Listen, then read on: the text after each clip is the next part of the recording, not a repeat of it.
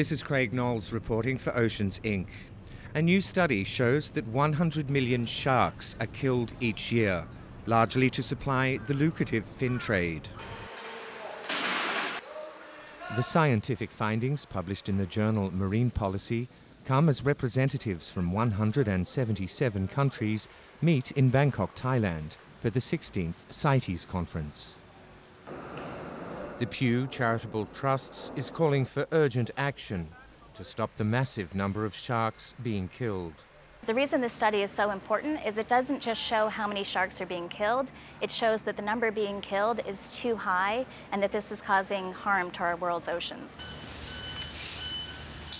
Proposals to regulate the international trade of 5 species of shark and 2 related manta ray will be considered at the CITES conference.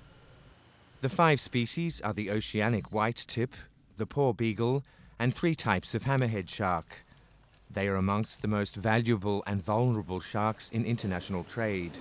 One thing people don't understand about sharks is that they reproduce a lot more like mammals than they do like fish. So what I mean by that is that female sharks don't mature until quite late in life, sometimes more than a decade or even 2 decades before they're producing their first litter. And they actually hold their offspring inside their bodies, just like mammals, and many of them have a placenta, just like mammals. As a result, they really can't sustain a lot of fishing pressure because they just reproduce extremely slowly. The decisions made here in the next 2 weeks will be a landmark for shark conservation. Really what it will mean is that for the first time in thousands of years, the shark fin trade will actually be monitored. And there will be permits required to trade these fins of these species. Also, countries will be compelled to really tighten up their regulations in country for managing these animals. So we really can't overestimate the importance of this meeting and the decisions that's being made here. The CITES meeting begins on March 3rd and will continue till March 14th.